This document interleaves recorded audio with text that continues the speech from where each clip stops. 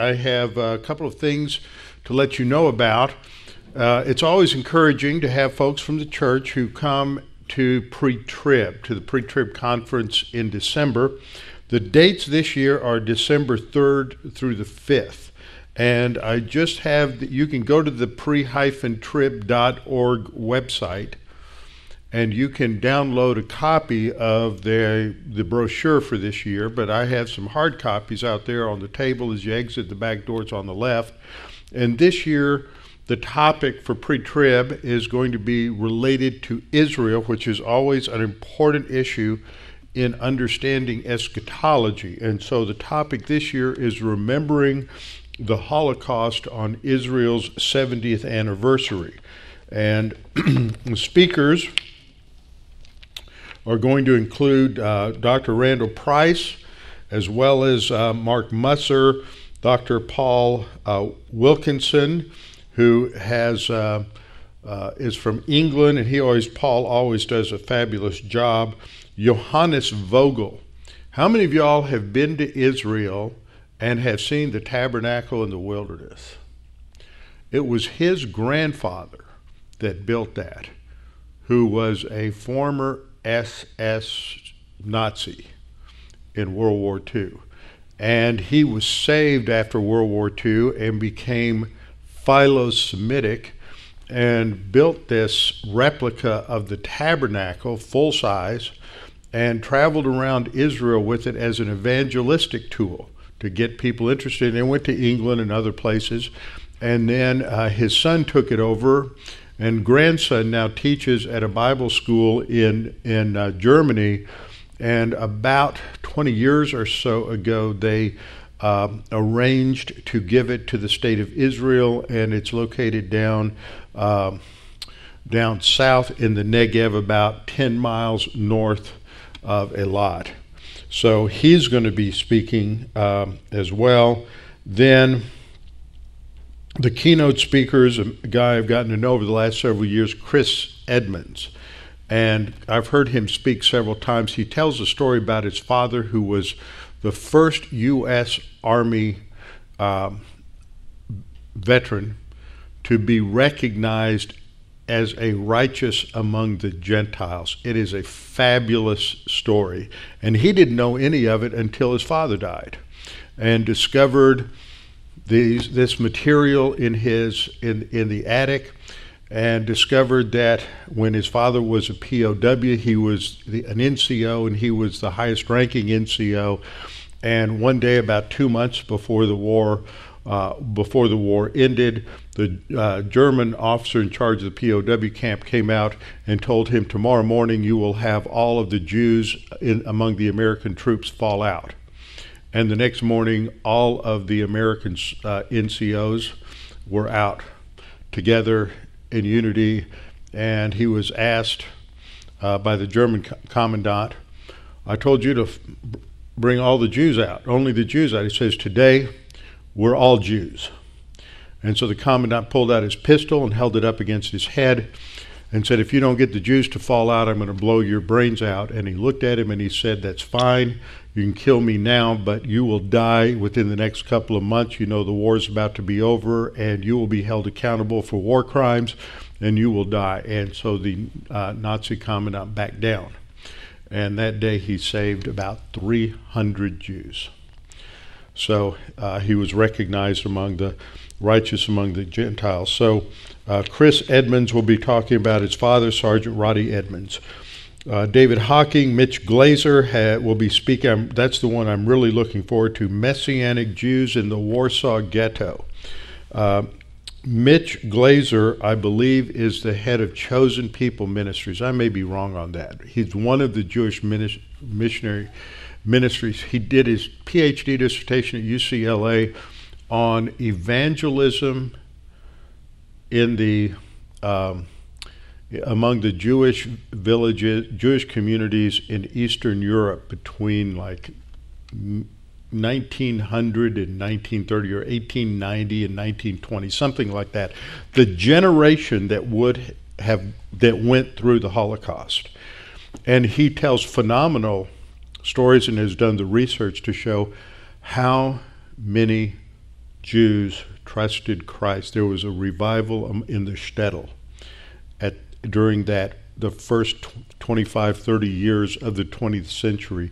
And so it is believed, you can't document anything or prove anything, but that many of those Jews were marched to the death camps as evangelists along the way for the rest of the Jews going with them. And so that's one I'm really looking forward to. Messianic Jews in the Warsaw Ghetto, which of course was decimated by the Nazis. Oliver Melnick, Modern Jewish History from Never Again to Over Again. Michael Rydelnik, Faith After Auschwitz. Mike Stollard, Why the World Hates the Jews. And Dr. Arnold Fruchtenbaum will be giving his testimony. And actually, there is a book out by this title that is the story of the Fruchtenbaum family called When Your Faith Was Your Destiny. And that is, I have read that, and that is a phenomenal story. So that's the pre-trib conference. And then one other thing to bring to your attention, Jim Myers, who's here tonight, sent this to me the other day, recommended, and I looked at this. It was a book review. I think that was in Christianity Today, wasn't it? Outstanding on hymns, talking about the importance of hymnals in the life of the church. And this is called the hymnal. A reading history tells stories of the hymns, tells stories of the writers of the hymns. But one of the things, and Jim was just telling me this, that in the former Soviet Union, when they were taking Bibles away from everybody, they didn't confiscate their hymnals. We live in an age today when people lost their Bibles, they wouldn't have hymnals anymore. The hymnal has been a critical piece of the furniture of believers for the last 300 or 400 years. And yet we're throwing them away. We're doing away with them. We don't need them anymore. And this is important to understand a lot about hymnals. And it fits in with what I've been teaching on Tuesday nights and understanding the music of the church and why that is important. So I'm going to try to get that review so that we can email it out to everyone. Also, Saturday morning, 7:30, we will have our men's prayer breakfast. So we'll be talking about what we're reading in our Bibles, what we're learning, what the Lord's teaching us. And so look forward to seeing all of you guys there at 7:30 on Saturday morning. Before we begin tonight, we need to make sure we're in right relationship with the Lord, and we need to have time to reflect upon our lives to make sure that we are in right relationship with God. The scripture says we're to walk by the Spirit.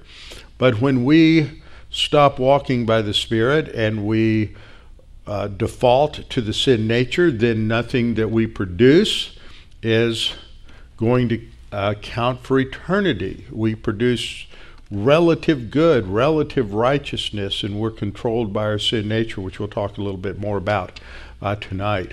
So we need to keep short accounts. We need to make sure that we're in right relationship with the Lord all the time. So we'll have a few moments of silent prayer before I open in prayer. Let's pray.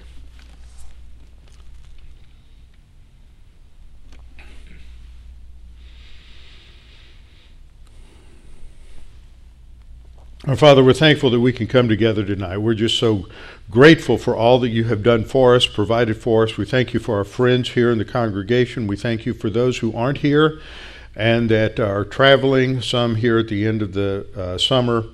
Others are just busy getting their calendar back in order and their schedule back in order as school starts, things of that nature. Father, we pray for us as a congregation that we'll be mindful of the importance of our relationship with you, raising that above the mundane and the everyday, recognizing how significant it is that we have such a rapport with the Creator God of the heavens and the earth and the seas and all that is in them.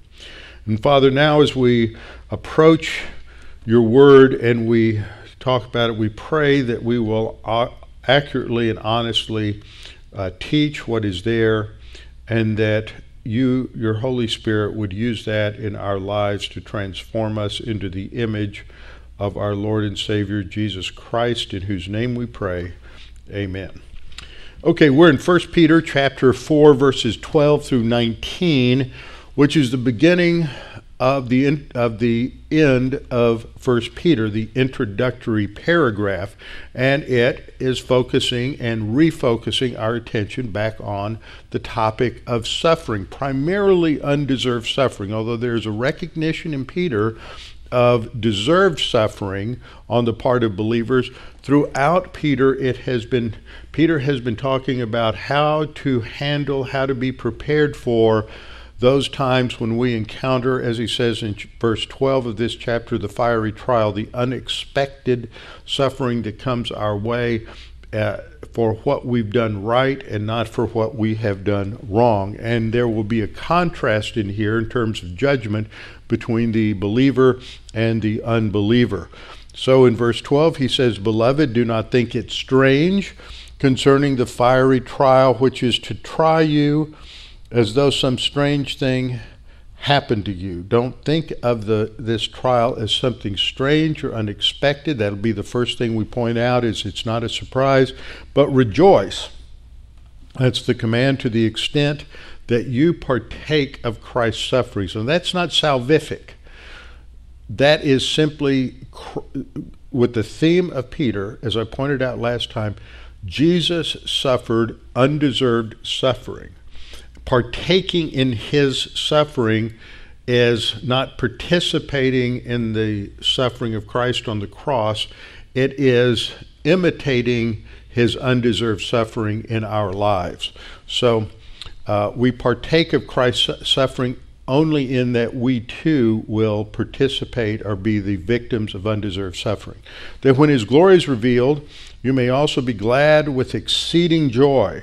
And if you are reviled for the name of Christ, and in my study on that a couple of weeks ago, I pointed out this means, this idea of the name of someone, the name of something, indicates everything about that person, their character.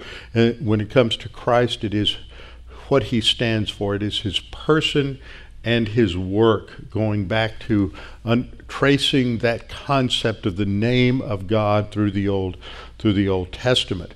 That we're blessed when we have undeserved suffering for Christ, for the Spirit of glory and of God rests upon us. And I took us back to the Old Testament quote on that, showing that this has something to say about how God gives us rest in the midst of suffering, tracing out the significance of that word, especially as it's used as it alludes to the rest that occurred in the Garden of Eden.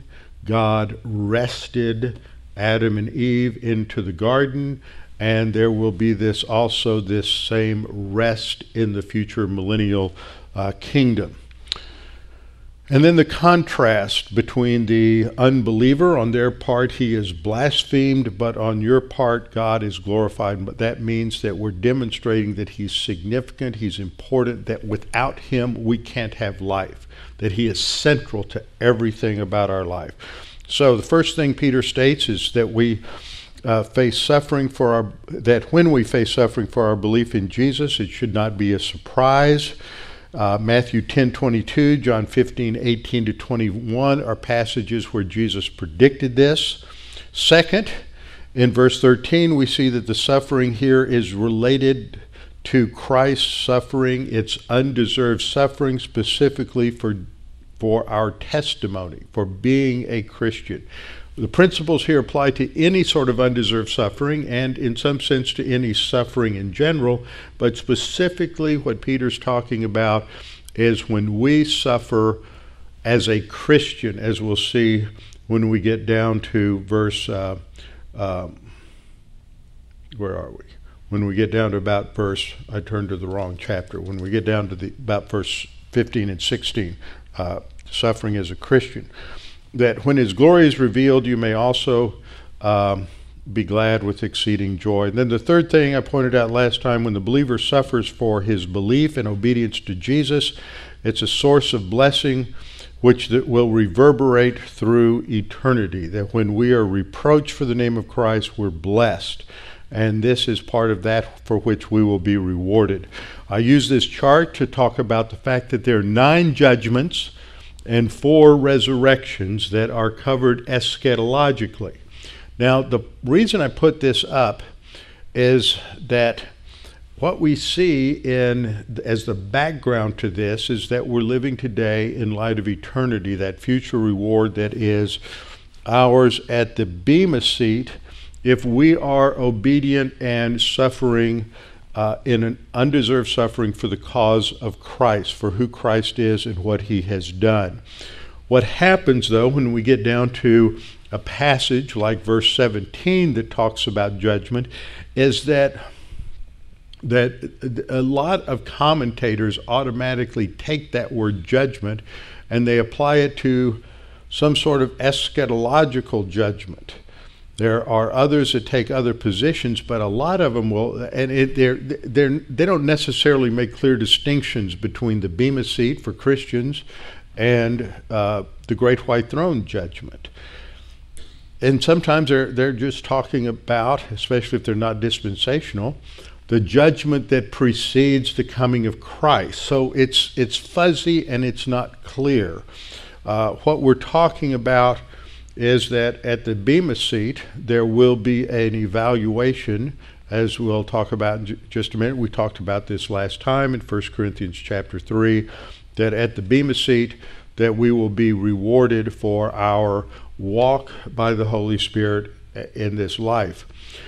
From this, we went to James 1, 2 through 4, looking at the vocabulary there, and pointed out the similarities between James 1, 2 through 4, and 1 Peter chapter 1, verses 3 through 9, and talking about the fact that we're going to face trials, we're going to face testing, that this is designed to prove or demonstrate God's grace in our lives as well as to mature us. And this, I will point out, is also a form of judgment. We tend to think of judgment only in terms of its negative as condemnation, but the word judgment is used in passages that has to do with God's doing something that is evaluating our life. And the word that we find in 1 Peter and James and 1 Corinthians 3 is the word related to the verb dokimazo, to test for the purpose of approval or evaluation. So that's part of what we'll see, part of judgment. Then I put this slide up there, sort of a graphic giving us a blueprint of the Christian life. We start off in phase 1, we hear the gospel, to believe on the Lord Jesus Christ, his substitutionary death on the cross. We trust in him, we believe him. That's what we refer to usually as phase 1 salvation, justification by faith alone. Then we live in phase 2, that's our life after salvation, and we live in either the upper circle here or the bottom circle, top or bottom, and it's cyclical. But if we go through the scriptures, what we see for church age believers, we're not talking about Old Testament believers, I'll make a comment on them later, but in each dispensation, the steward of the dispensation has specific responsibilities for which they are evaluated in their judgment. In the Old Testament, in the dispensations, the two dispensations related to Israel, the dispensation of the patriarchs and the dispensation of the law, the basis for evaluation is God's revelation to Abraham under the Abrahamic covenant, and then the specifics to Moses, where it's expanded quite a bit in the Mosaic law. You don't have the Holy Spirit indwelling or filling or teaching or directing the lives of believers in the Old Testament. God holds us accountable for that which he has commanded and for that which he has enabled. So Old Testament believers are not evaluated for the same things that church age believers are evaluated. We're evaluated on the basis of these various commands that we run into in Scripture, related to or synonymous to the phrase walking by the Spirit, walking according to the Spirit, and we'll look at that in just a minute. And so when we walk by the Spirit, then God the Holy Spirit is producing something in our lives. But when we stop walking by the Spirit, there's a default position, and that is to walk according to the sin nature. It's one or the other. It's not a both and. The grammar doesn't allow it anywhere, neither does the context or the explanations for somebody being a little bit one and a little bit of the other. There's no third area that's a blend of the two. There's just all these options, which we'll go through just a minute. And the result is that at the judgment seat of Christ, that which is done by walking through the Spirit in obedience to the Lord yields rewards and inheritance, and that which is done in the sin nature, according to the sin nature, we have a loss of rewards. And if there's nothing, then temporary shame at the judgment seat of Christ. Now, what's the basis for this? Because I know people have questions. I mean, I had questions. I went through a period as a young pastor over 10 years coming out of seminary, where in my seminary experience, and it's been the seminary experience of a lot of guys going through Dallas the last probably 30, 40 years, is that there's not a clear understanding among the faculty at Dallas since the late 60s of that there's something that is distinctively a dispensational view of the spiritual life. I think a lot of people have come to understand that better. But I remember in the early 80s, there was a book that came out that was 5 views of sanctification. And there was the Lutheran view, I believe. There's been a couple like that, so I may be wrong on that. But there's the Reformed view, there's the Keswick view, there's the dispensational, what was it? It was the Augustinian dispensational view of sanctification written by Dr. John Walvoord, who was the president of Dallas Seminary. And I remember talking to guys and hearing guys comment, said, I didn't know there was a dispensational view of sanctification. Now, I've talked about this and taught this many, many times in the past, and you can go back and you can look up those lessons and drill down into the details. But one of the things I discovered and realized, it really came to my mind when we were going through Romans in Romans 6, is that when Paul talks about, don't you know that you have been baptized into the death and the burial of Jesus Christ, and that you have been raised with him in baptism, in Romans 6, 3 through 4, and all that's referring to the baptism by the Holy Spirit, that breaks the power of the sin nature. That never happened before, because prior to the beginning of the church age, there was no baptism by the Holy Spirit. There was no body of Christ. None of those things that happened were available to Old Testament believers. So if they haven't had the power of the sin nature broken, then whatever basis that they're judged for, that they're evaluated on when the Old Testament saints are resurrected, it can't be on the same basis for you and I, because something special has happened to us. That power of the sin nature is broken. Well, that's a dispensational distinctive right there. That tells you right away that the spiritual life of the church age believer has a totally different basis than the spiritual life of the Old Testament.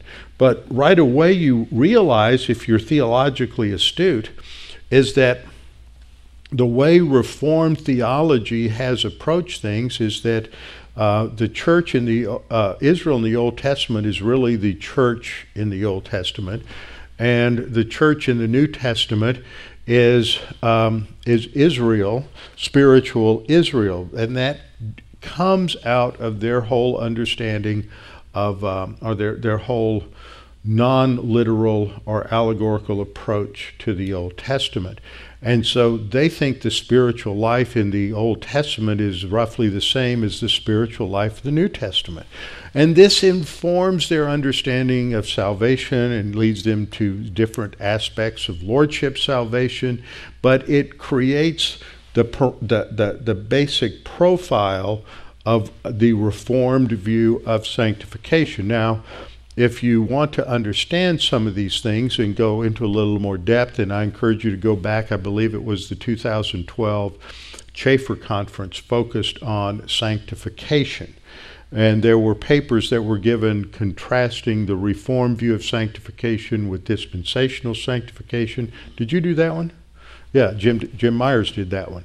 And there are other aspects that were brought out, good papers that were done on Romans 6 by George Meisinger, Romans 7, I can't remember who did Romans 7, Andy Woods, and Romans 8 by Dan Ingram. And so all of those were very well done. Well, the foundation is really what we see here up on the screen, is a command in Galatians 5, 16, and 17. Now remember, Galatians was written early. This is Paul's first epistle, so it's somewhere around 50. Now, one of the things that struck me when I taught through Galatians back in 98, 99, 2000, I think, first thing I taught when I went to Preston City Bible Church was to make sure everybody really understood a free grace gospel and what sanctification was all about, is that Galatians covers a lot of the same material that Romans covers. But Romans reflects a more mature understanding by the Apostle Paul. Doesn't mean it's different. He just goes into these same things in more depth, a little more detail, from a slightly different vantage point. But what we have here in 5:16 is this contrast between walking in the Spirit and the lust of the flesh. Walking, and the Greek there is the preposition in plus the dative indicates means, walk by means of the Spirit. And then there's this interesting phrase, and you shall not fulfill.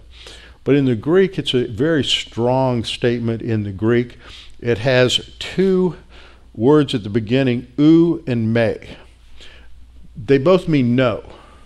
Now in English, if you take two no's and put them together, they cancel each other out. It's called a double negative, and that means a positive. But in Greek, if you really want to emphasize that something is impossible, then you put these two together, and then you put a verb in the subjunctive mood, which is exactly what we have here, so that what Paul is saying, walk by means of the Spirit, and it will be impossible for you to bring to completion the lust of the flesh. And then he goes into verse 17, the contrast between these two, that they're mutually exclusive. You can't walk a little by the Spirit and be a little under the power of the sin nature. And sometimes it gets confusing, but the end results begin to be clear after a while.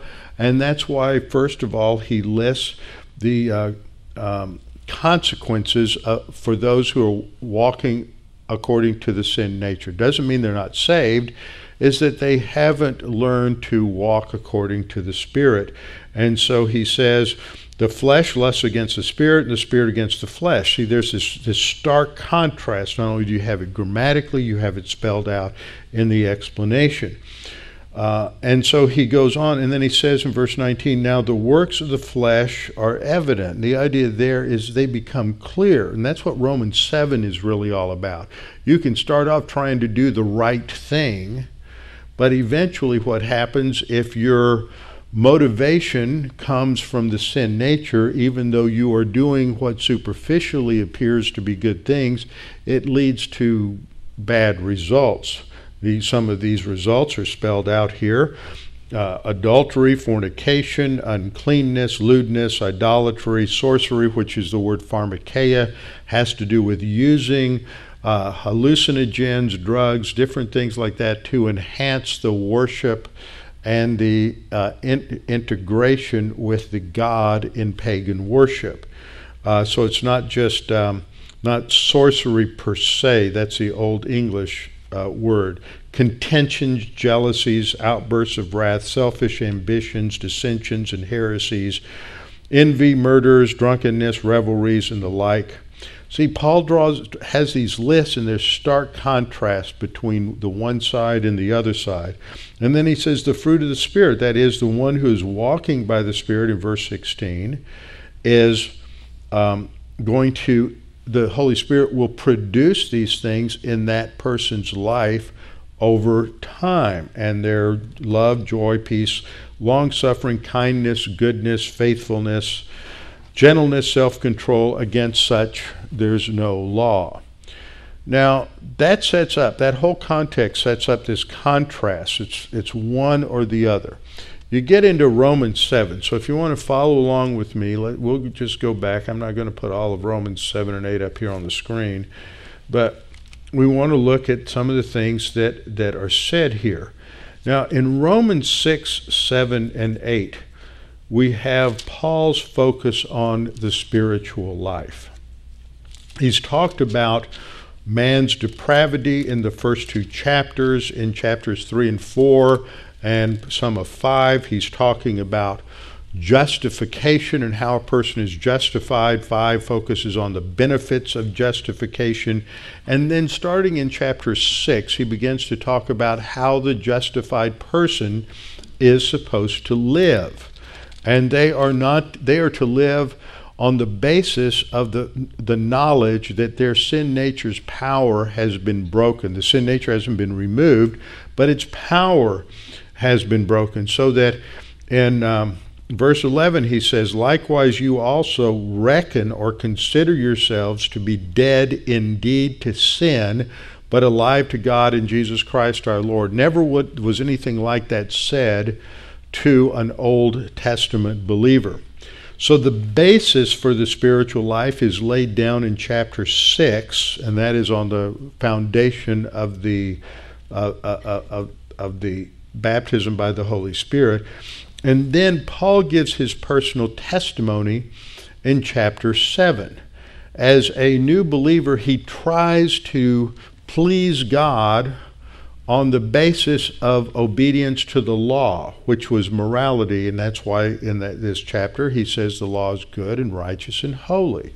I had somebody one time tell me, the law was terrible, it produced legalism. No, Paul says the law is good and righteous and holy. It's the basis for evaluation for how a believer does in the Old Testament. But what we see is that the more Paul tried to be moral and good and to do what was superficially righteous things, no matter how good his motivation was, it didn't work out well. It didn't end well for him. He was pretty miserable. The last thing he says in the chapter in verse 24 is, O wretched man that I am, who will deliver me from this body of death?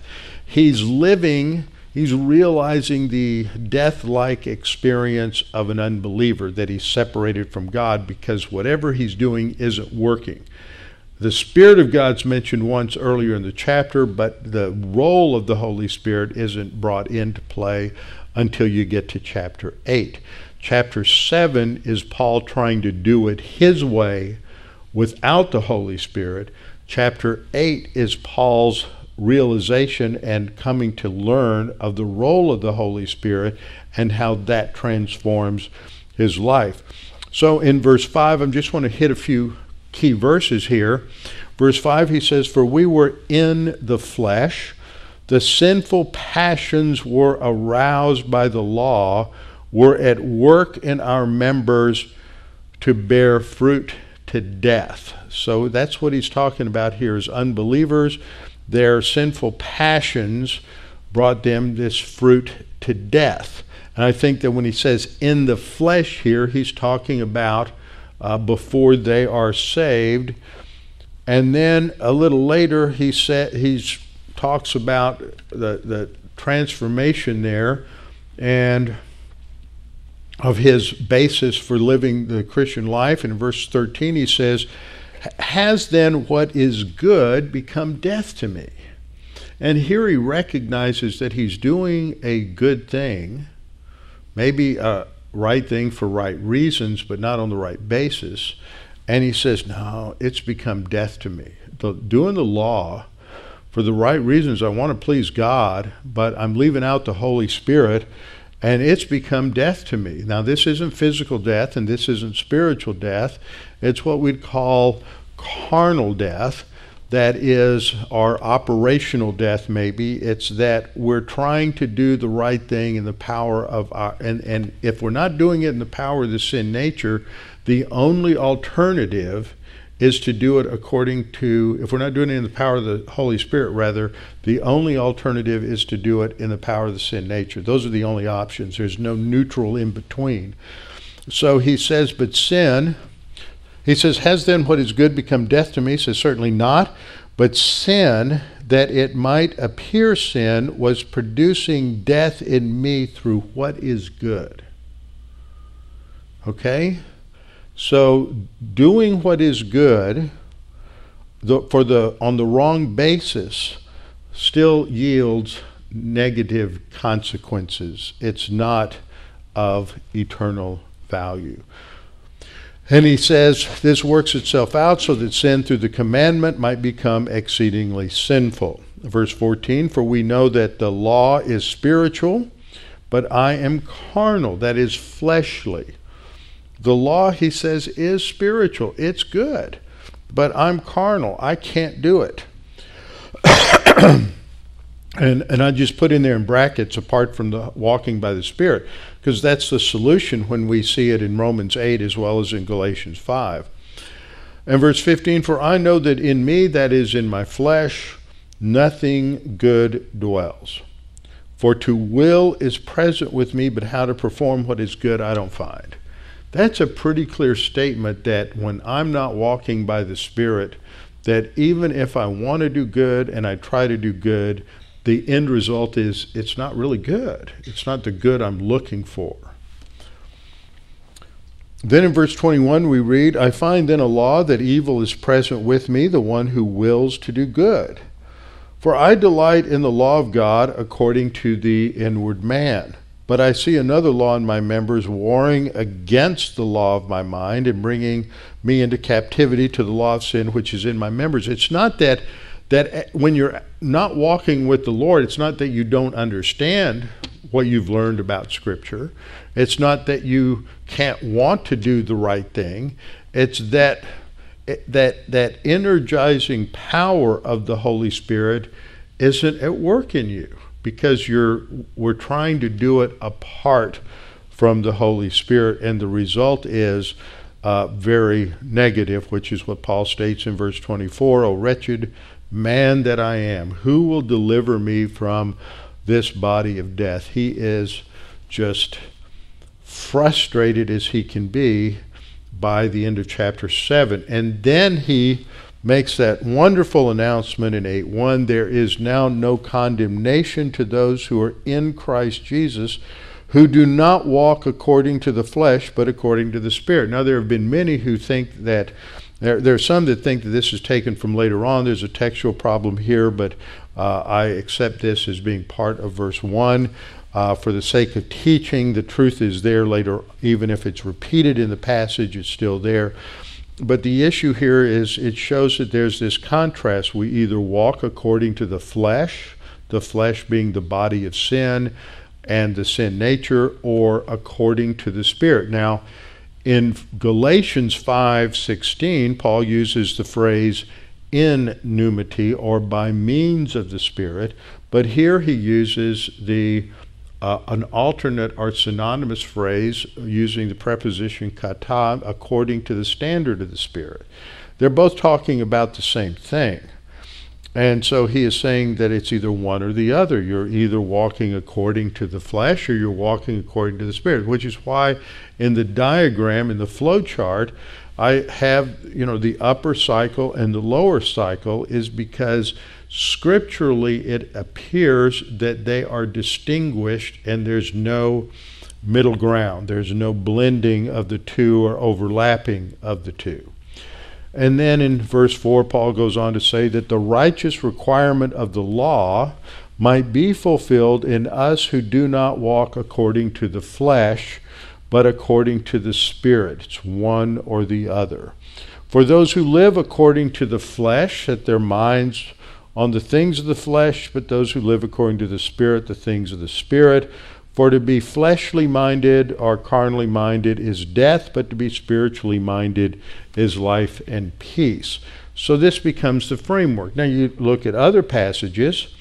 What we see in Galatians 5 as well as in Romans 7 and 8 is that the key to producing fruit is this walking by the Spirit or walking according to the Spirit.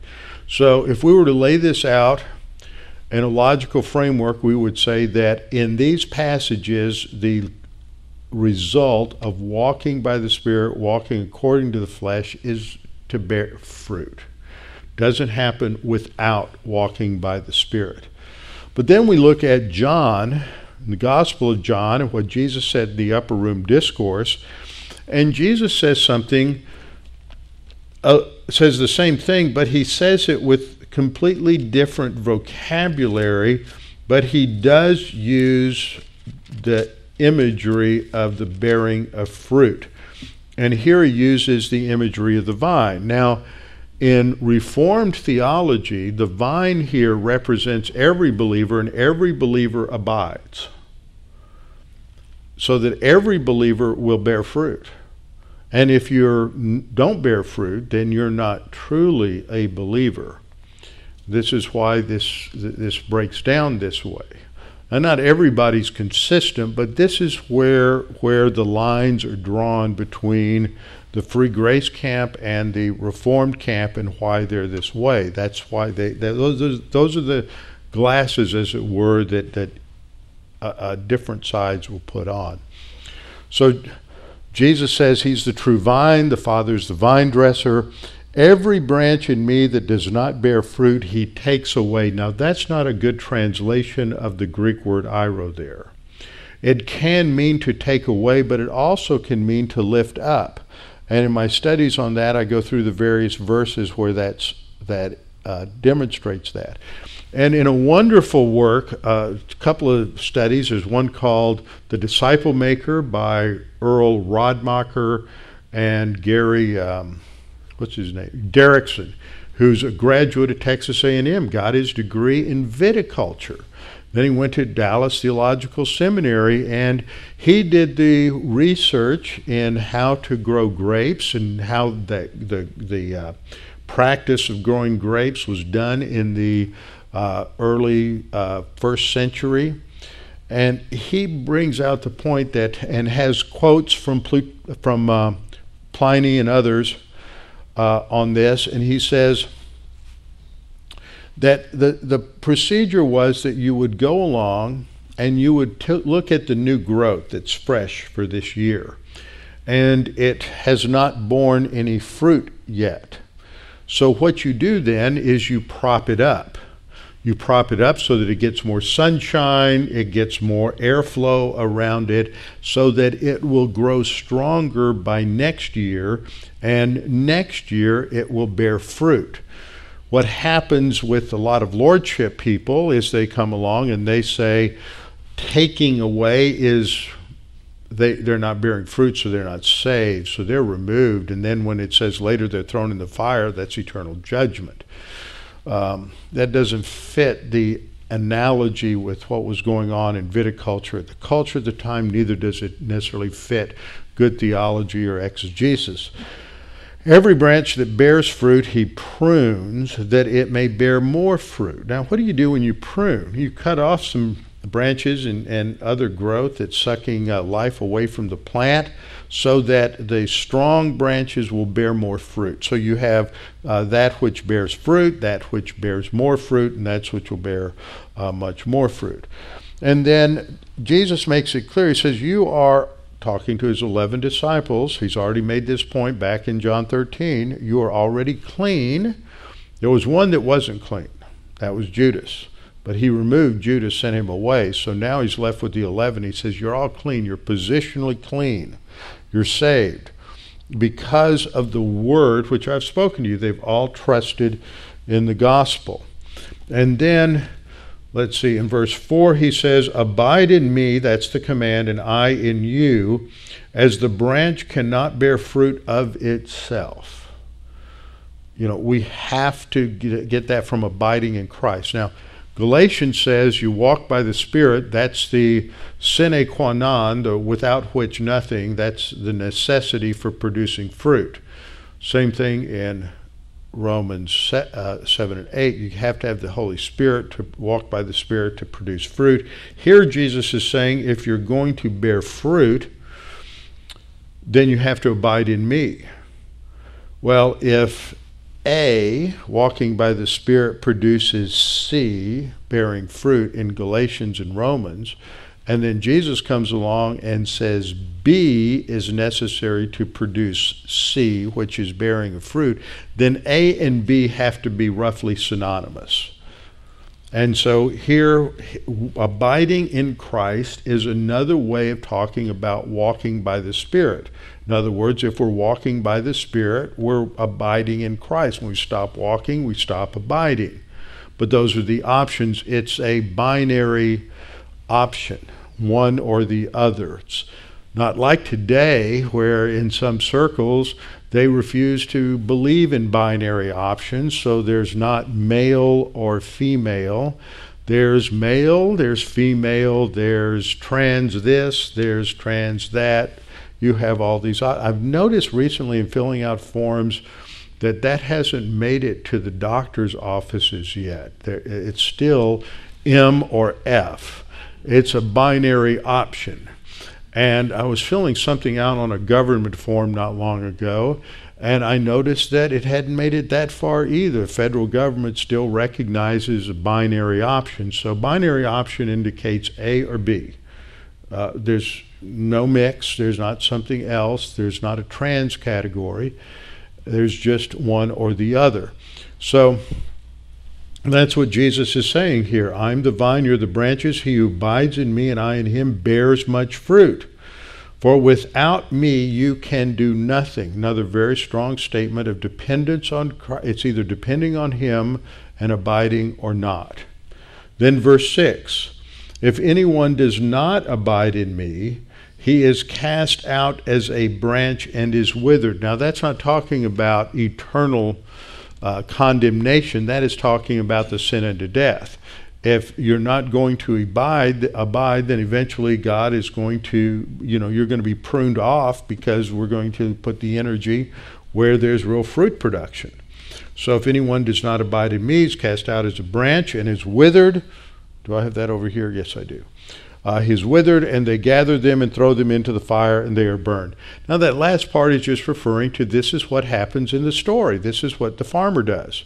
This is what the vine dresser does. He prunes, and that which isn't productive is then gathered up and burned.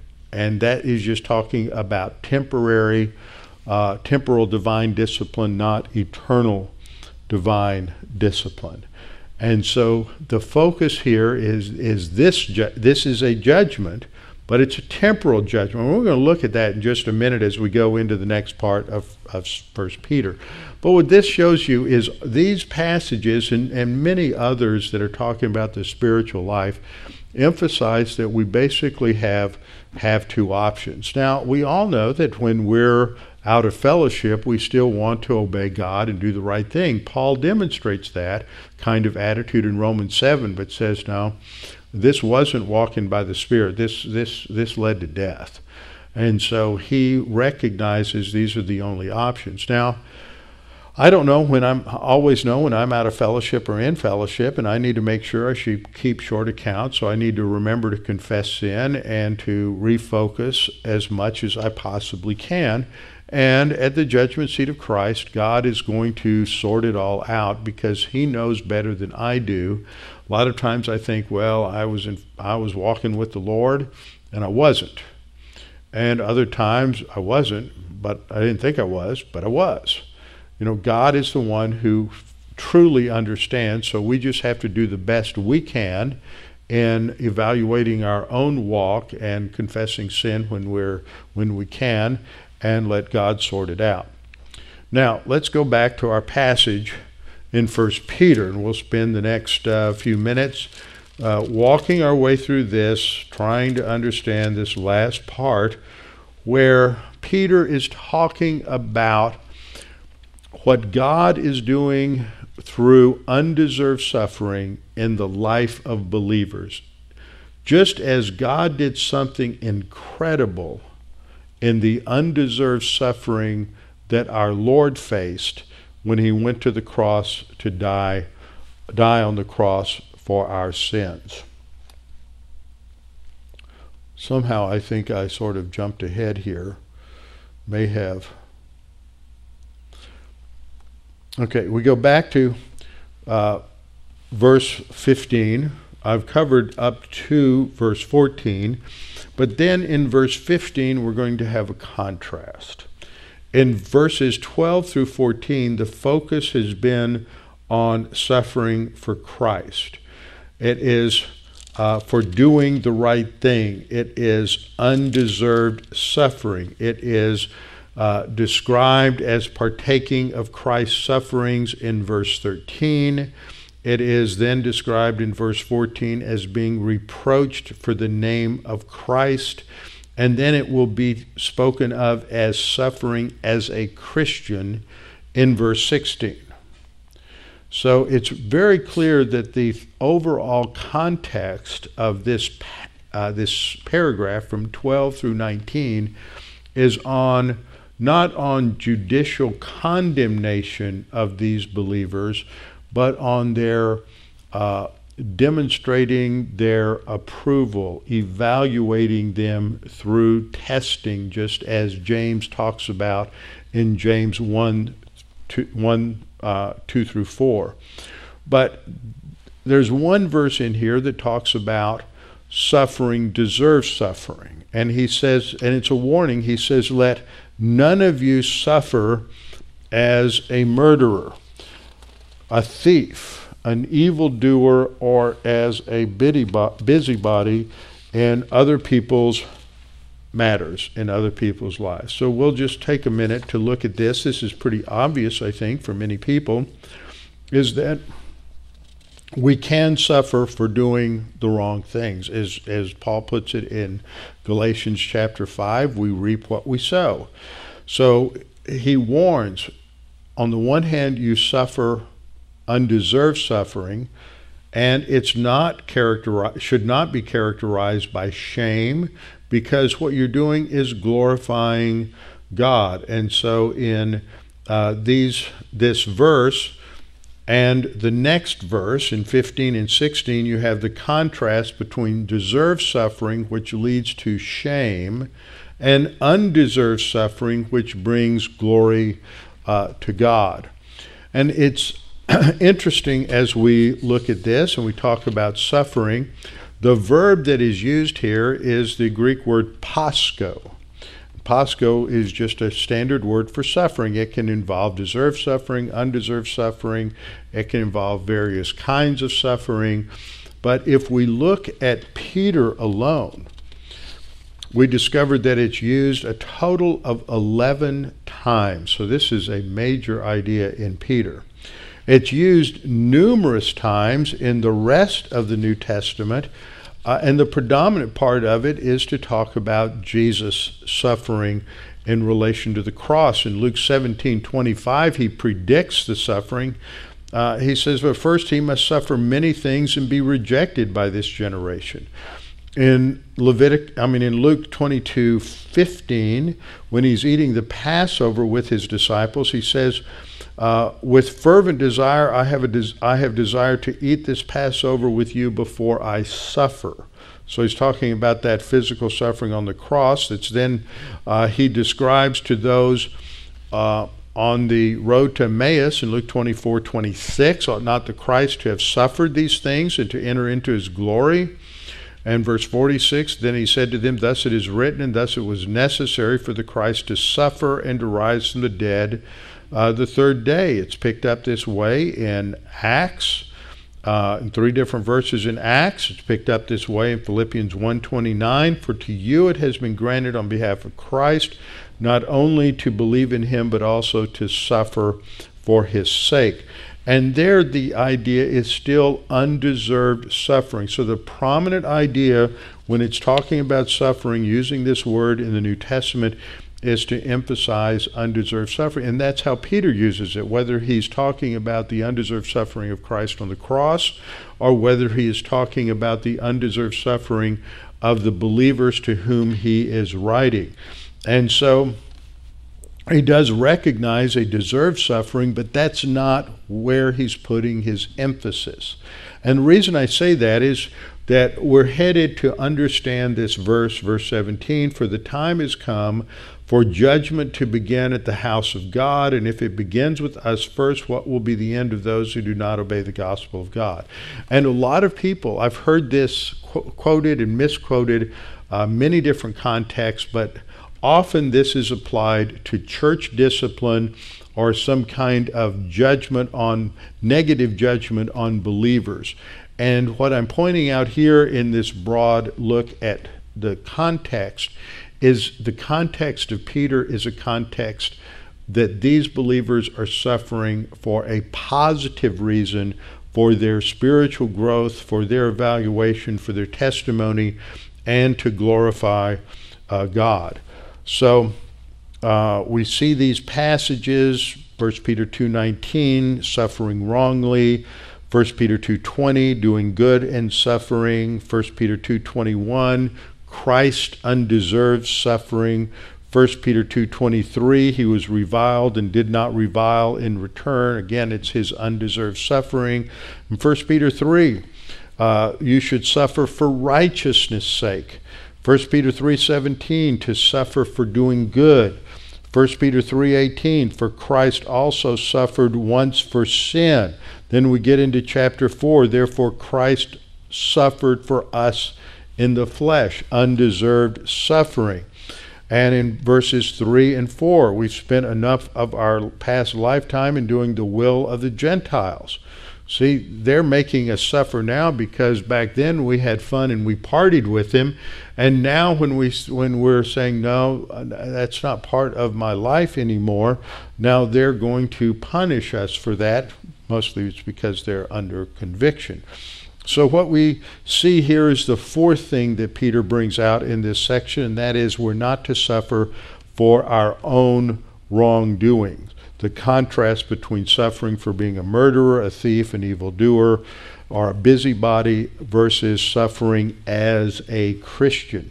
Let him not be ashamed, but let him glorify God in this manner. Again, it's contrasting two things. Being shamed or glorifying God. Now when we look at verse 15, what do you notice about those four categories that are listed? A murderer, a thief, an evildoer, or a busybody. Well, the first two are not only sins, they're criminal. And as a result, there should not only be consequences to sin that comes from God, but also criminal penalties for breaking the law. But an evildoer is a broad word that doesn't refer to a criminal action. The same is true of a busybody. Now, when we think of a murderer, though, we also should think of the fact that Jesus expanded our understanding of that concept. It wasn't just something superficial in terms of actually physically murdering somebody. As Jesus points out in Matthew 5:21, you've heard it said to those of old, you shall not murder, and whoever murders shall be in danger of the judgment. And the judgment there is capital punishment under the Mosaic law. But Jesus then expands this, so because the Pharisee just had a superficial view of these sins. You're not much of a sinner if you only have three basic overt sins. The more shallow your view of sin, the less of a sinner we are. And so Jesus is pointing out, no, sin is bone deep. And we don't get away with it just because we don't do a couple of things that are more overt. He says, but I say to you that whoever is angry with his brother without a cause shall be in danger of the judgment. Not just physical murder, but if you're angry without a cause. And whoever says to his brother, Racha, shall be in danger of the council, that is the Sanhedrin, being brought up on charges before the Sanhedrin. So this is an intensified anger. And then whoever says, you fool, shall be in danger of Gehenna. That's temporal punishments, not the lake of fires we studied when we went through Matthew chapter 5. So here Jesus ratchets it up. So when Peter talks about murder here, he's not just talking about literal murder. He is also would be including with it, from his understanding, that murder involves much more than that. But of course, it's at least that on a limited basis. Then the second phrase is a thief. This is the word kleptes. We get our word kleptomaniac, somebody who is stealing things. Sometimes we refer to a certain kind of government as a kleptocracy because they want to have their hands in our pocket stealing our money too many times. So it's kleptes. It just refers to somebody who is stealing from others. You know, if you don't believe in private ownership of property, which is what you have in communism and in socialism, if you don't have private ownership of property, nobody can be a thief. Because the very concept of being a thief implies that people have the right to own things that are theirs exclusively, and nobody else has a right to it.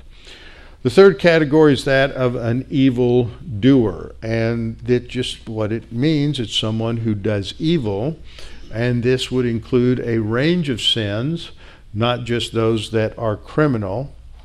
And then they're mentioned twice in 1 Peter.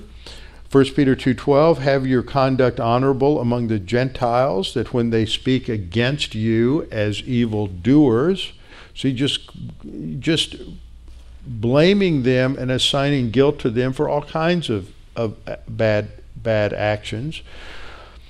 And 1 Peter 2:14, you were to be obedient to a list, and he says, or to governors, as to those who are sent by him for the punishment of evildoers. Now here, evildoers would have the idea of those who are criminal, because they're being punished by the government.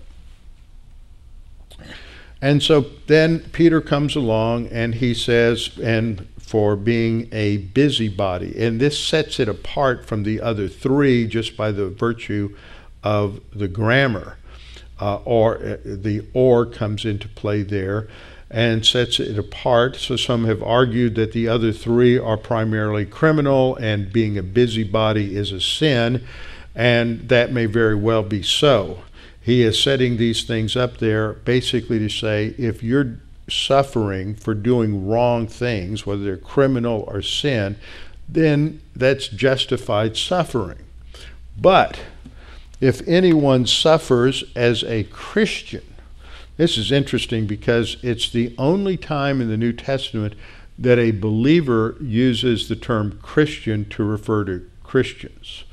It's used twice in Acts, but there it's the not unbelievers in Antioch that have started calling believers Christians, and it has the idea of being a partisan or a follower of someone. And so that's why they're initially called Christians. Their followers are of the party of Christ. Agrippa refers to Christians to Paul. He is not a believer. But in this passage, it is Peter that is using the term, and he equates that to those who are suffering for the name of Christ. So if anyone suffers as a Christian for your belief in Christ and understanding of who he is, then he says, let him not be ashamed. This is a society and a culture that didn't want to lose face. They didn't want to be embarrassed publicly. And so this was something that culturally was something that was extremely distasteful for them. And so to take a stand for Jesus and be accused publicly of something would be a public embarrassment. They would lose face. And so what Peter is reminding them is that there's nothing more glorious than to suffer as a Christian, suffer for Christ. And so we should glorify God in this manner. And again, I want to point out that the concept of glorifying God is a concept of showing his importance, his centrality in our lives. That without God, we can't handle suffering. That without God, we're not going to have the life that we have. That God is the basis for our joy, our peace, our stability, everything in our life. That is how we glorify God. And then we come to verse 17. For the time has come for judgment to begin at the house of God, and if it begins with us first, what will be the end of those who do not obey the gospel of God? Now we're running out of time, so I don't have time to get into this, but let me just summarize it very quickly. Verse 18 is a quote from Proverbs 11:31. And verse 18 tells us very much that this is a contrast between the righteous who is scarcely saved. And this verb, sozo, is only used in Peter to refer to physical deliverance, not eternal salvation. So it's talking about deliverance from a test. And basically what he's saying is that the righteous one is saved with difficulty from the trials of this life, then how much more will it be difficult for the ungodly and the sinner when they appear before the great white throne judgment? It's an a fortiori argument. That is an argument from strength. That if it's this tough in this life, and God is overseeing things for believers, and we face undeserved suffering, then how much more difficult will it be for unbelievers when they face a righteous God at the great white throne judgment? And so what he's emphasizing here is the value of the undeserved suffering in the life of the believer. He's not really pounding down on the future judgment for the unbeliever, but he is talking about the reality and the difficulty of suffering in this life for Jesus as a Christian, but that it's nothing compared to the judgment that will come to those who don't have Jesus, those who have not obeyed the gospel, and their eternal condemnation, which will lead to his conclusion in verse 19. Therefore, that let those who suffer according to the will of God commit their souls to him in doing good as to a faithful creator. In other words, don't give in, don't fail, don't fall apart, persevere in undeserved suffering. We'll look at those three verses and move forward some in our study next Thursday night. Father, thank you for this time. Thank you that we are encouraged to know that even though we as believers have not faced much suffering for being a Christian, maybe some ridicule here, an insult there, a snide remark someplace else, but in terms of facing the loss of treasure, the loss of our homes, the loss of family, that has not been our experience. But Father, that day may come, and the way our culture is rapidly shifting away from a biblical heritage, we know that we may face this. And this is how we should look to it, as something that is used by you to purify, to evaluate us, to demonstrate before the angels and mankind the character that you've built into us, and to bring glory to you is the highest thing that we can ever face, that we might suffer for the truth of your word and for who Jesus is and what he's done for us. And Father, we pray that we might learn from your word now, that when these times come, we may have strength of soul to trust in you no matter what, and rejoice when the fiery trial comes upon us. And we pray this in Christ's name. Amen.